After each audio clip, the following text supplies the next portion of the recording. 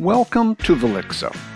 The purpose of this introductory video is to explain how to install Velixo and connect our first workbook to our ERP data. We can find the download links by navigating to the Velixo Help Center at help.velixo.com, selecting Getting Started, and then Download and Install. We need to choose how often we want to receive updates to our Velixo installation and download the corresponding installer. After downloading the installer, we'll open the file and follow the steps in the installer window. The installation takes only a few seconds. When complete, we'll click the Finish button and launch Excel.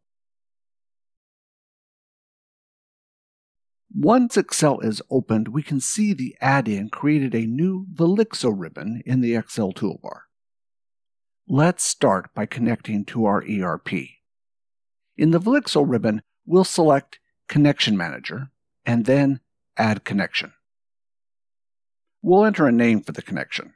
Each connection must have a unique name, and we recommend that it be kept short because you will use this name often as you build your Velixo formulas.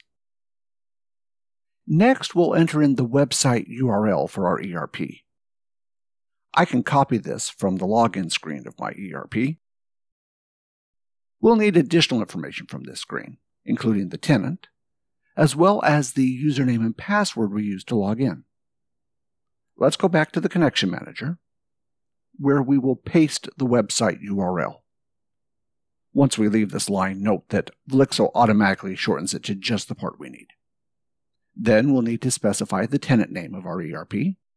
If your ERP login screen does not show a tenant, you may be able to use company, or you can contact your ERP administrator for the exact name needed. Finally, we'll enter the username and password used to log in to our ERP. By checking the Remember Me box, Velixo will remember my username and password so I do not have to enter it again each time I open this workbook. This information is not stored in the workbook, rather it is saved in an encrypted area on this computer. If our ERP is set up to use single sign-on with Velixo, we will see this button which we can use to configure a single sign-on connection instead of using a username and password. I will click Connect and save this connection to the workbook. After our connections are configured, you can see them here in the Connection Manager.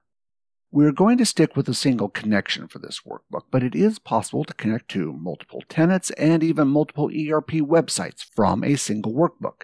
This allows us to easily consolidate data coming from multiple sources. At this point, we can begin creating our report and viewing our data in Excel. If you plan on creating multiple workbook reports, it may be a good idea to create an Excel template. The benefit of having a template is that when you create a new workbook, you will already have the connection information configured. To do this, we select Save As from the File menu, change the file type to Excel Template, then enter a name for the template and click Save. And then I can arrange for that Excel template to be listed in the list so it's available automatically. Now that we've created our first connected workbook, we can explore some basic functions in the next video.